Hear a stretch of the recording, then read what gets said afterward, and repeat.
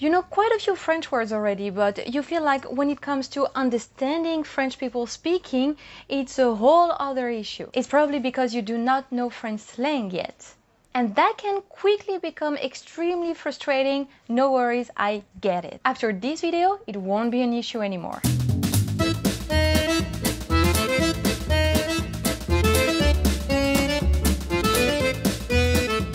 Bonjour tout le monde, I'm Cassie, your French tutor, so you can learn French the French way.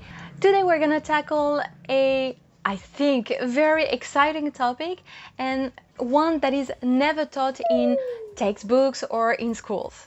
Any language, really any, has its own slang or spoken codes, and French is no exception. But you know what? It is rich, it is fun, and it is crucial in your French learning journey. So, if you want to understand French people when they speak like that... Je te jure, il est trop chelou. Il a essayé de me pécho l'autre jour, mais genre relou. I advise you stay until the end. And of course, don't forget to subscribe to the channel if you really are serious in learning French. Alors, t'es prêt? On y va. We're gonna start with spoken French, really how people speak. I'm not talking about the words, but the way, how they do it. And there are 3 or even 4 things that I want to mention today. So first, and keep in mind that it always depends on the region, but where I'm from, so around Paris, we tend to kind of eat away the vowels. So for example, je suis will become suis. Je sais will become sais. Tu as will become t'as. So we tend to go quite fast. I think you understand the logic. Now, when it comes to negation, usually to say something in negative form, you will take the verb, for example, j'ai, I have, and you will put ne in front of the verb and pas after the verb. We don't really need both because just pas is already a negative adverb, so we know it's a negation. The ne is quite redundant, we don't need it, and that's why when we speak, we don't use it. Je n'ai pas will become j'ai pas. Je ne veux pas will become je veux pas. And if you remember my first point, je veux pas. We eat away the vowel again. So it is not technically grammatically correct, but all French people do that. Although it is when we speak and not when we write. For example, for an email, we won't speak like that. We will use ne pas. Otherwise, it is a little bit too casual. And something that pleases my students a lot, I swear, is the future. So I know that you're gonna learn that we have 2 futures in French, le futur simple, le futur proche. So if you learn future already, you know that, let's take avoir, because we already used that verb.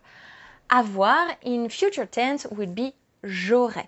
But the futur proche is way more simple.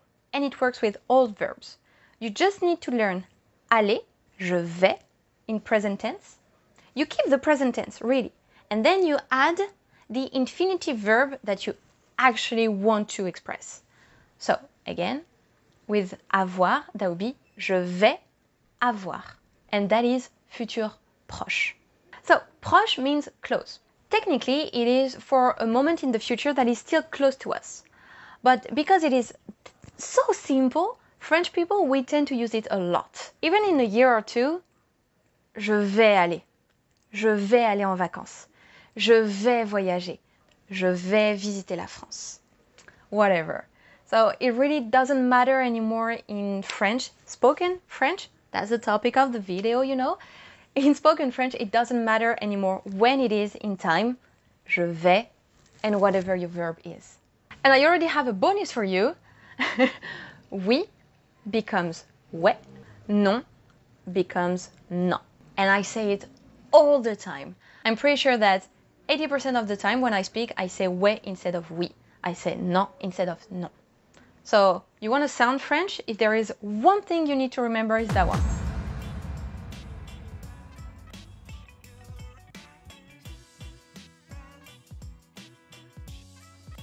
Attends, je vais pas y aller comme ça. Je te jure, je suis pas sûre. Hein.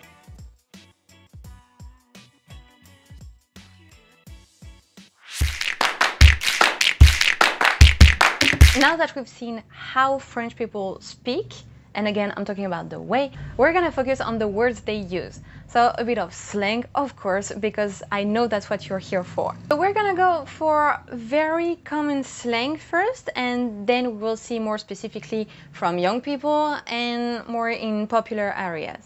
So, common slang from everybody in France. We're gonna start with avoir la dalle. Avoir la dalle. That means to be hungry. That would be the same as j'ai faim. J'ai la dalle. J'ai trop la dalle, j'ai vraiment trop envie de manger. Être crevé ou être claqué. That would be like être fatigué. Je suis crevé, j'ai trop travaillé. Works the same with claqué. Je suis claqué, j'ai trop travaillé. Move to mytho. Mytho, full mythoman, but we always shorten it, is a liar. So if you just say mytho, that means you know the person is lying. You can also use it in a sentence. Tu racontes n'importe quoi. T'es trop un mytho. Can also be used as a verb. Ne me mytho pas. Well, because we saw earlier that we skip the ne, that would be me mytho pas. I know that you're lying, me mytho pas. Don't lie to me. And now we have 3 words for one idea, that is the work. We have le boulot, le taf, and the verb bosser. Bosser means to work. Le boulot ou le taf is the work. Though taffer is also a verb, a little bit less common than bosser. So if we take our former example, je suis claqué, j'ai trop bossé. Je suis crevé, j'ai trop de taf. Taf, again, because we skip a few vowels. See? It's all connected. Again. Okay, you're tired, you have worked too much, you're probably hungry. Tu as faim. Tu as la dalle. See? Again, connected. Woo! Like I wrote a script. What? Anyway, et tu veux bouffer. Bouffer will be like manger. So it is slang, very common, so not rude at all. Not that elegant though. J'ai envie de bouffer. J'ai faim. J'ai la dalle. We're not talking about food or work or whatever. We're gonna talk about clothes. Les fringues. In normal, casual French, that would be les vêtements, but we tend to say les fringues. Tous mes fringues sont sales. Okay, what do I have behind me except this cute little lady here? Yeah. I have books. And books in French, you probably know it is livre. But in slang, we say bouquin. J'ai lu un super bouquin. And what you don't see is that here I have bouquin. But here, trust me, it is a mess, but you cannot see it, of course. A mess, we say le bordel. For example, you're stuck in traffic jam because it was a mess on the road. C'était le bordel sur la route. I kind of like this one, le bordel. We also say le dawa, where I'm from, the region really around Paris. But that comes from Arabic, and it Arabic or other countries in Africa. But it's not common to everyone. Anyway, le bordel, that would be better for you to learn this one. Okay, and last one, because it is extremely common and really from all kind of generations, that would be how to say un homme, a man, and a woman, une femme, un mec, une meuf. J'ai vu un mec et une meuf porter les mêmes fringues. For example.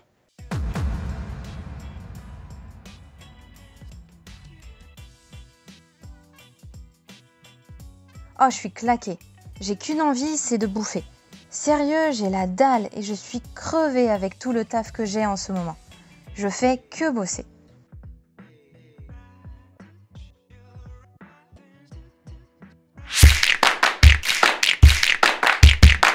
In the previous part, I told you about very common slang French, but now we're gonna focus on more popular areas, so actually where I grew up. So this kind of vocabulary, I used it as a teen, still use it now. It shows my background, not gonna lie, But yeah, I find it cool. I want to share it with you. It's also extremely rich because it shows the diversity of the population, and I personally love it. So again, want to share it with you. We're gonna start with le seum. J'ai le seum. It expresses your frustration. Like you're angry, you're frustrated, you're irritated. Tu as le seum. J'ai tellement le seum. Le seum, that comes from the Arabic word sem, which means venom. Then we have j'ai. J'ai. J'ai. For those who saw my video about French gestures, you know this one already. J'ai. It can also be bien fait. So it means, in a very negative way, you deserve it. So, I don't know, you did something bad and then you pay the consequences, somebody else can say j'ai, bien fait. A word that I never used, otherwise my mom would have killed me, it is la daronne, to talk about the mother, le daron for the father. I honestly do not know where it comes from, but yeah, that's how people say it, le daron, la daronne. For example, j'ai rendu visite à mes darons. So if you use the plural, that makes it the parents. J'ai rendu visite à mes darons. I visited my parents. One that is quite popular, even like among the entire population, though I don't hear it everywhere, it is kiffer. Everybody knows what that means, not everybody uses it. Kiffer, that means to love. It is the same as aimer. J'ai kiffé ce film. And because it is a verb that ends with er, we conjugate it the exact same way. C'est la dèche. La dèche. It means there is nothing left. J'ai plus rien à manger. C'est la dèche. Okay, one that came a bit after my teenage years, you know, with my very old age. It is la go, to talk about a woman, or la gadji, le gadjo, to talk about a woman or a man. Go, I think it comes from Africa, but I do not know where, so I won't be more specific. Gadji, gadjo, that comes from Romani languages. Je suis allée en vacances avec mon gadjo. I went on holidays with my boyfriend because I used the possessive. So, mon gadjo. My man. My boyfriend. But you can say it for a woman. Ma gadji. A bit like la dèche, it is la hesse. And again, see, as I told you, with these words, because they're not French per se, or they don't follow the same rules, you do pronounce that H. C'est la hesse. C'est le bordel. A bit. Kind of the same. Means you're in a pretty bad situation. Je me suis fait virer de mon travail. C'est la hesse. Last one that I kind of like. La chouma. I think it is also la chouma, but where I grew up, we didn't really pronounce the h. But I think it is la chouma. So it is la honte. Il s'est tapé la chouma. So he did something embarrassing and was ashamed out of it.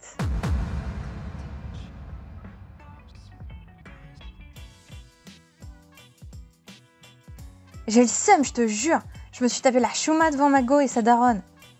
C'est la hesse au taf. Et je kiffe vraiment pas, mais je peux pas partir comme ça. Je suis dans la dèche.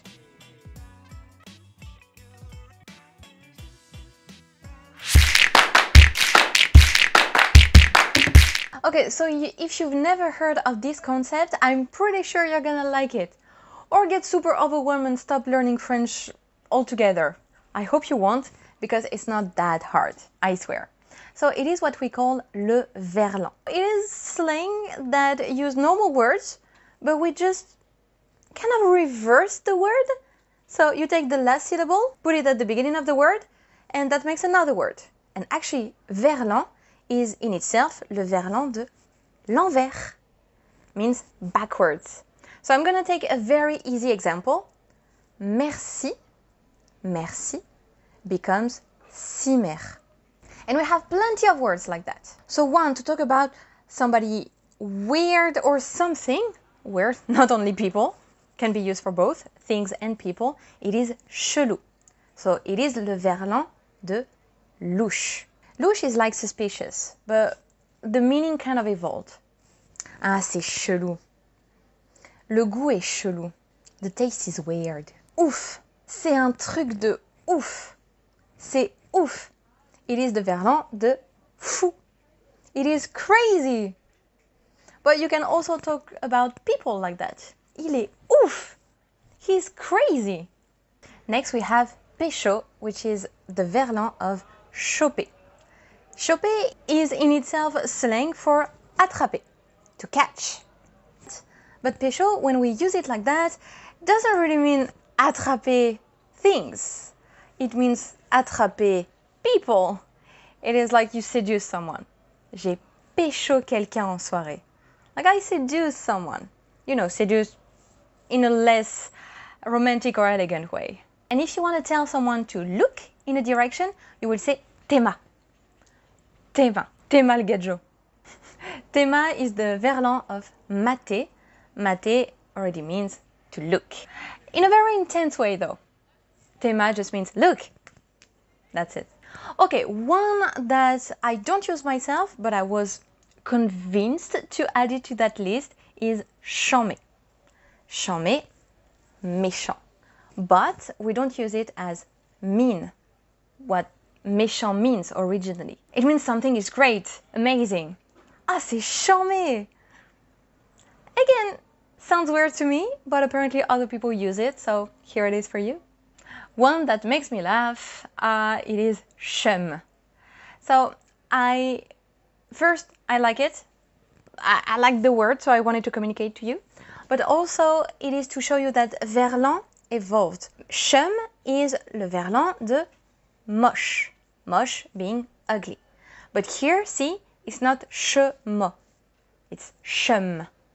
We kind of made the word evolve. And last one, relou. It is le verlan de lourd. And lourd in itself means heavy. So here, when we talk about relou, it's either a very bothering situation or somebody who is bothering you. Ah, il est relou! Il a essayé de me pécho. I'm pretty sure you get what that means.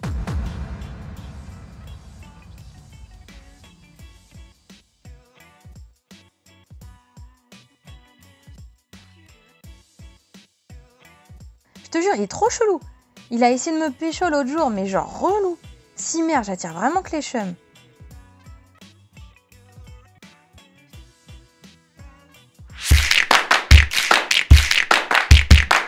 In this part, and it is the last part actually, we're gonna talk about new words or new expression, idioms that emerged recently. So I've never used them myself as a teen. There are a few I use now, but not growing up. Let's start with le sang. This one I heard from my little sister or my nephews and nieces, le sang. I heard it more in the south though, but I don't know if that reached Paris yet. Le sang is like people close to you. They're your family, they're your blood. Ma pote, c'est le sang. Ooh, pote. That's actually another slang word. Pote means friend. Okay, a few words that come from English, that would be chiller, spoiler, cringe, trigger. As you see, we take the English word, but we apply the French pronunciation. Except for trigger. We will just say trigger and not triggerer ou trigger. No. Chiller, French pronunciation. Spoiler, almost French pronunciation. For those who follow my video about pronunciation, you know that OI makes wa. So spoiler, not exactly French pronunciation. We're kind of in between. But trigger, that's different. Not gonna translate, it is exactly as it is in English. One that I use in a different context earlier in that video is claquer. So we use it as je suis claqué, I'm tired. Now we're gonna say c'est claqué or c'est claqué au sol. Means it's terrible. It is so bad. We can also say c'est nul. Ce film, il est claqué au sol. Which leads to y a R. R is here for rien. Donc il n'y a rien. There is nothing. C'est claqué, y a R. Okay, not gonna lie, I could not make one or two sentences with all these words for the life of me. But it makes sense, right? They're not supposed to go all together. You now have all the keys in your hands to understand spoken French. Well, not everything, but at least you get a grasp. Though, please note that all the examples I gave you are highly exaggerated. We won't use all slang words in one sentence only. It just, sporadically here and there. Just sprinkle slang in your sentences. If you like this video, don't forget to give it a thumbs up and tell me in the comments. And remember that it will take a bit of time before you're fully at ease and you understand spoken French perfectly. It takes a bit of practice. I'd say listen to French on a regular basis. That can be through podcasts, music even, radio or movies. And if you don't know which movie you should watch, I made this video just for you that is absolutely beginner friendly. So that will give you recommendations for movies to watch in French. And I would suggest that in these movies, can be also in series, you try to spot these words or the structure that we talked about in today's video. So that's it for today. À la semaine prochaine. Salut!